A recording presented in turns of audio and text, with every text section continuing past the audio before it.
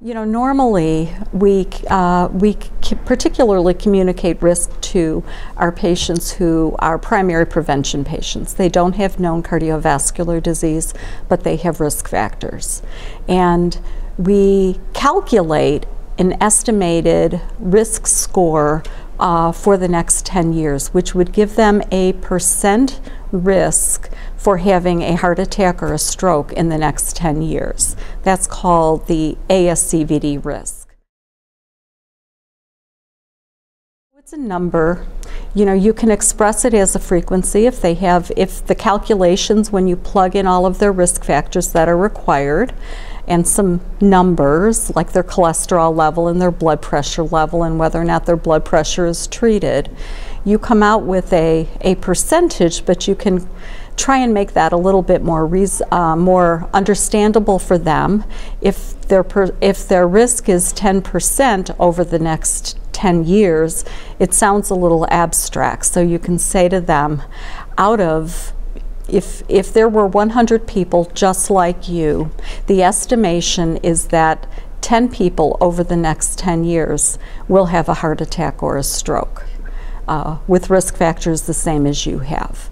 And you can also try and show them what adopting certain behaviors, whether it's medication taking or quitting smoking, how that might reduce their risk.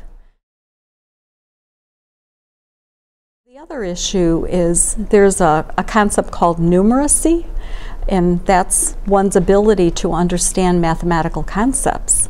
Not everyone has that ability to understand it well.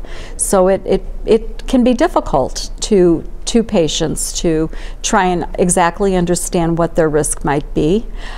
There are some organizations, for example, the Mayo Clinic has a kind of a pictograph of risk where there might be 100 little figures, and if somebody has a 10% risk, 10% of them would be colored one way, and the other 90%, other 90 of them would be colored another way to try and get them to understand. We also talk about obviously reducing risk.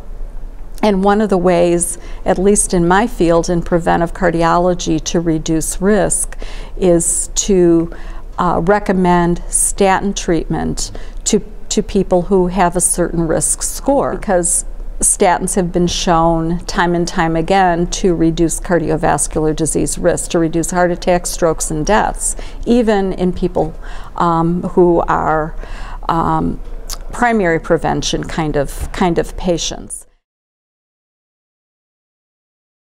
With a pictograph like that, you can not only show them what the risk would be, what the risk is currently, but if they adopted treatment, how many fewer individuals might go on to have a heart attack and a stroke. And there's, you know, the Mayo Clinic has an example of that on their website, and so I think I had a slide of that. I think that's a good example. But ultimately, it's the patient's decision. What I talked a lot about yesterday in my presentation was the notion of shared decision making, that we as providers can make a recommendation to patients about the best evidence we have available, and we can then have a discussion, and then it's really up to the patient to deliberate based on their own healthcare concerns, their own values, the background that they have, to ultimately make that decision. It's really in their hands. You know, I just try and underscore the partnership between the clinician and the patient to try and help them reach the right decision. And we can only, you know, and we have to respect and perhaps support, you know, what their decision is, because it's, you know, it is their life.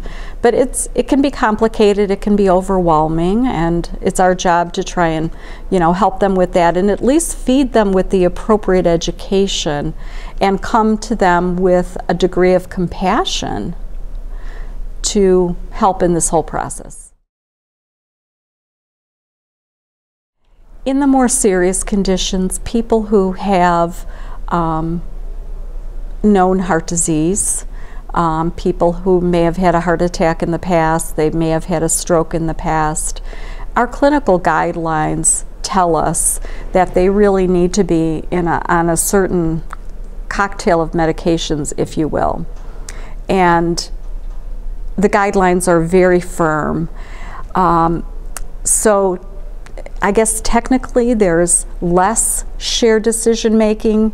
We kind of approach it as a stronger recommendation. But still, even with that, ultimately, it's the patients who will choose to take their medications or not take their medications. So I think we need to be very clear as to why we're making these recommendations, what the evidence is, be very clear that we don't want them to have another event, we don't want them to have another heart attack, another stroke. This is why, this is, you know, these are the reasons for the medications.